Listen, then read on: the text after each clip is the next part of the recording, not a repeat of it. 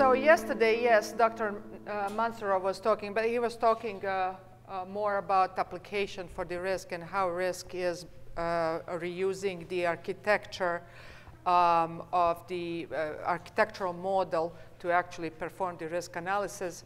And so I'm going to elaborate a little bit more on that and talk about the overall standards in the area. They are connected together, and actually what they are giving the ecosystem for the to automate end-to-end solution for the risk analysis. So as we know, today's risk in age of cyber is quite different from traditional risk, where today we have to look at and evaluate the threats, constantly evolving array of threats against our operational systems and our organizational operational systems. And this goes. In order to protect our information, our assets, critical assets, and our services. So we need to know that our system actually is trustworthy, that it will execute only the behavioral behavior that is expected, and that will prevent any malicious attacks. Okay? And when we are talking about that, it's when we talk about malicious attacks and the bad actors, we are not just talking about the actors outside, bad actors or malicious actors outside of the organization, but we are talking about those actors inside of organization, because threats comes from the people that are malicious inside, that they are clueless, that they are careless, and so on. They are all threats to our organization. And failing to understand all those threats, of course, can cause the havoc inside of the government and inside of the organization. So we actually have to be able to trust our systems. Okay? We have to be able to have high level of confidence that our system will actually execute only trustworthy behavior and prevent malicious attacks. How do we do that? I'll give you an example. We are in collaboration with US Air Force, with the authorization office. And what the particular authorization officer, what he was saying is, when I asked him, what keeps you awake at night? He said that the level of confidence, when I authorized these systems, level of confidence that I have is not there, that I'm supposed to have. It's just not there. I have to have, he's saying, each system takes me 2,000 hours, between 1,000 to 2,000 hours to certify it, and I have 300 systems per year to do that, okay? And we use a spreadsheet. So you tell me, how can I actually do this in a way that I can have a very high confidence when I authorize the system to operate, that actually that system is going to behave properly. So we like this type of conversation, because the reason being is, it's not just from the vendor perspective. I'm there as somebody who is very highly involved in the standardization in standards and standardization of how exchange information, how to do certain things, so that we can build the models, meta models, so that vendors can actually build the tools on top of it, and we can automate the space. There is no way one company or one vendor or one tool can address this particular space. It has to be collaboration between the tools and the different type of tools, not even from the same area or from the same domain. So how do we do it? The only way to do it is to actually put together the set of the standards as an ecosystem, integrate those standards.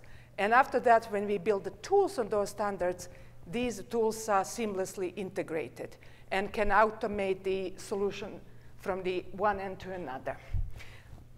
So, yeah, you can see sometimes, like, I love this picture because it tells you everything. It tells you clueless, it tells you careless, and it tells you how these threats were not actually looked at from all the angles. The other thing is that it's very important to understand is if all threats are not accounted, and so there definitely is going to be risk that stakeholders will unwillingly take. They don't know. There is a lot of uncertainty. So we have to remove that type of uncertainty. And we needed to collaborate on that and figure out how to do it. So on the other hand, that's from the top, risk from the top.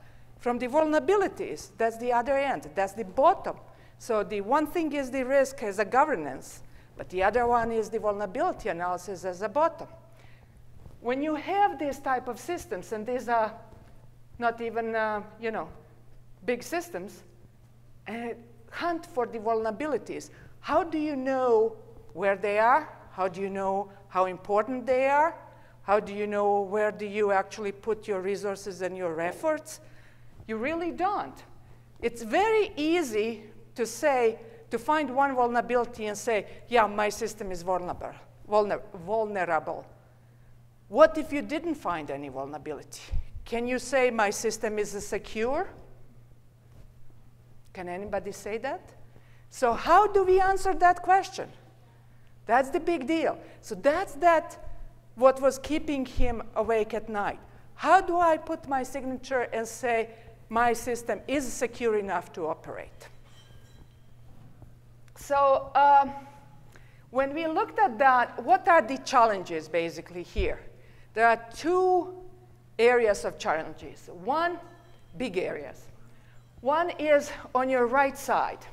Okay, how system can be attacked is the size of the system, sheer size of the system. Think about aircraft. Think about avionics, okay? The other thing, what is the impact of successful attack? And what are the vulnerabilities that will enable that type of successful attack? There was another anecdote, not anecdote, actually, real thing, that, again, with the Air Force, FAA came, they are collaborating, right? And they said, okay, in this session, they will present the risk analysis of the ACARS. ACAR is the Aircraft Communication and Addressing System, and reporting system, sorry. And it's basically data link. And so they looked at that, they modeled the ACARS, and they looked at the risk analysis of the ACARS. And FAA said, so US Air Force asked, how many people did you have? And they had around 10 people. They had a 6 months period of time. They took, and they had the people from MIT and from different research labs. And the question was from US Air Force, and how many attacks did you examine? They said 12. 6 months, around 10 people, all PhDs, okay, around 12 attacks. So the US Air Force was saying, how about those other 1,100? So what 1,100? Well, when we do this automatically, we found them around 1,200 attacks, not 12 attacks. So what about those other 1,100? So that was the kind of eye-opener, right? Can't do it with spreadsheet, just won't cut it anymore.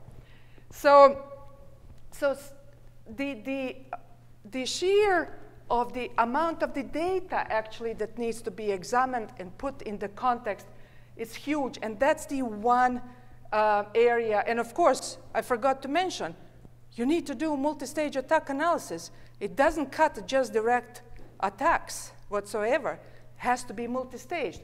So the sheer of this sheer size of the data. On the other side, it's how do we achieve objectivity? Because today it's very subjective. Risk analysis is very subjective. How do we achieve this systematic approach? Have a high confidence into the outcome and be cost efficient? Only through automation. So how do we achieve that automation? Only through the standards. So we looked at the, here in OMG, looked at some existing risk management methodologies. We looked at somewhere around 22 of them. And you can see each country has its own, ISO has own. We looked at the, number one, from the different angles. What we were looking in order to do the standard, we said the risk analysis has to be discernible. So if you are saying that you have a risk, you need to be able to pinpoint exactly where that risk is in order to mitigate it properly, right?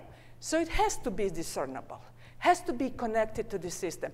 And when I'm talking about system, I'm including people, I'm including processes, procedures, not just technology, right?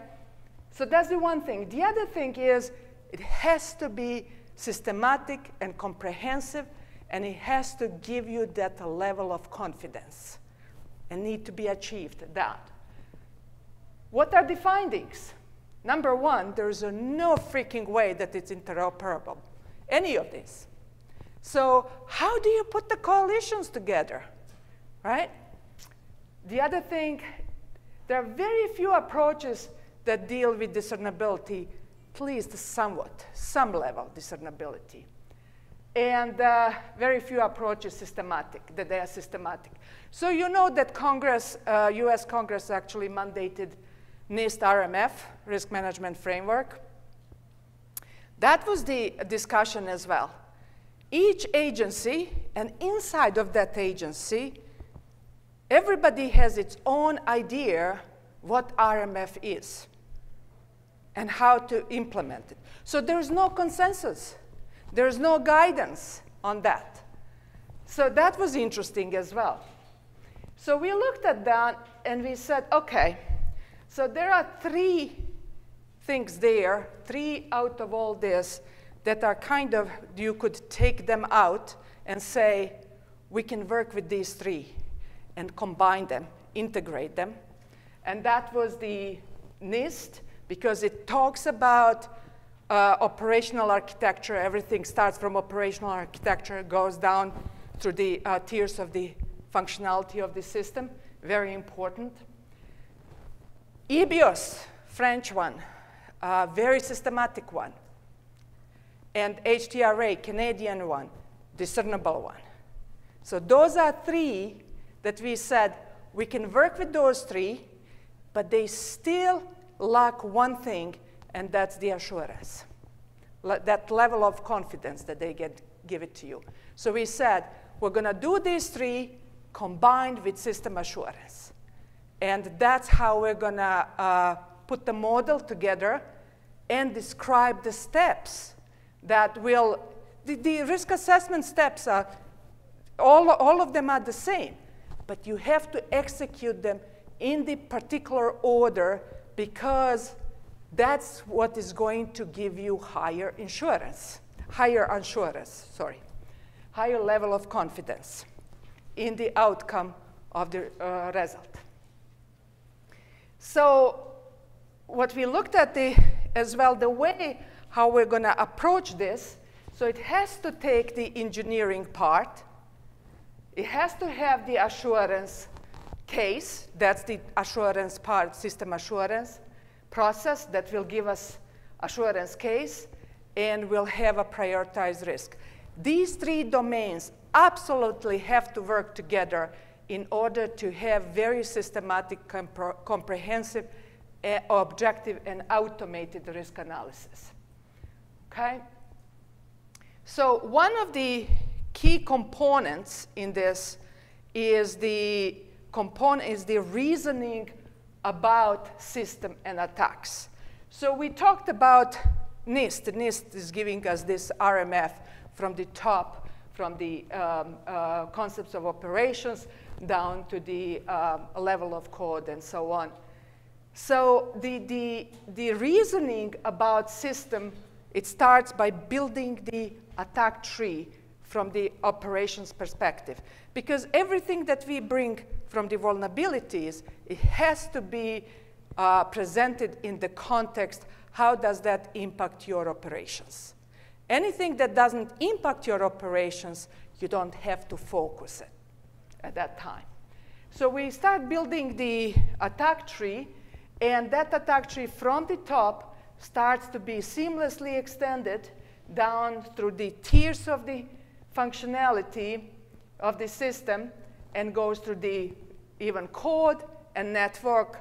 So when you find a vulnerability, you have outlined full path for that vulnerability from your operations down to the network or code.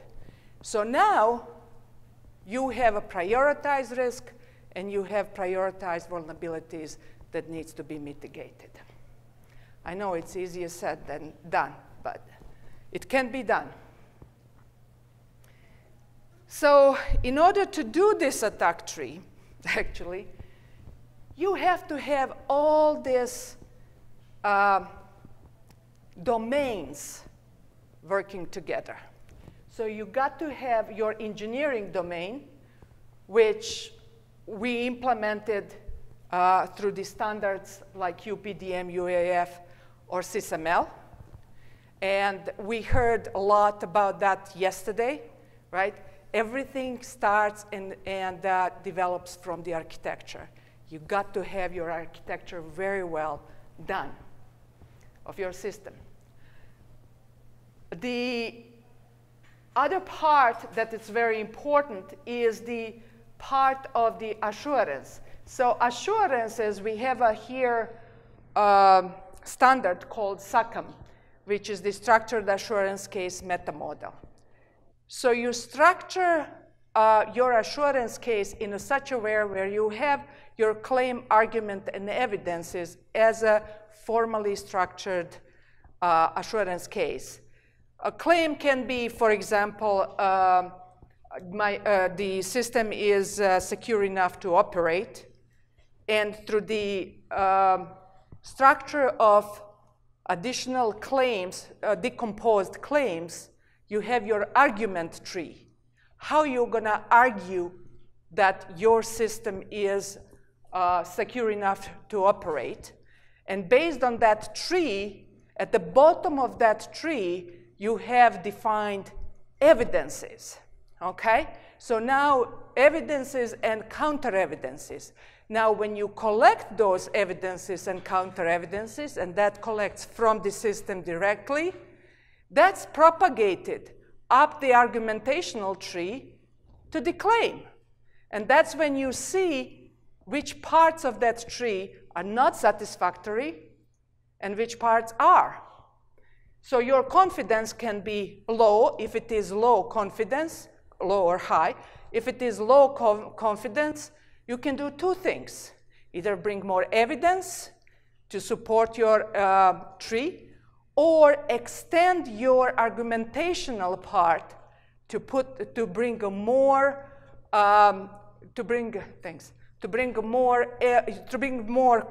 claims or argumentational structure about to satisfy that particular claim.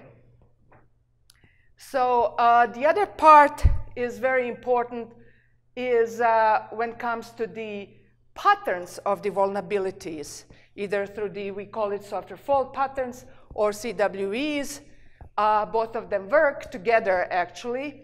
And it's all about vulnerability detection vocabulary that is machine readable and that tools could find it. But again, we know that different tools find different vulnerabilities and different patterns. They are not looking for the same thing. So you need many tools together. So what you really need to do is deploy many tools, but you need to aggregate their findings into the one report that will be able to be useful to the architecture and to the risk and to the as evidence to assurance case.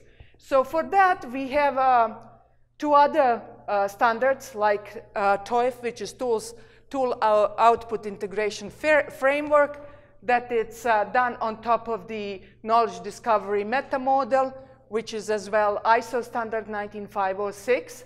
So, and all that is basically given to the risk model here that will crunch, take all that inside and crunch, look at the system, develop the attack tree, and crunch the numbers and give you the risk assessment outcome.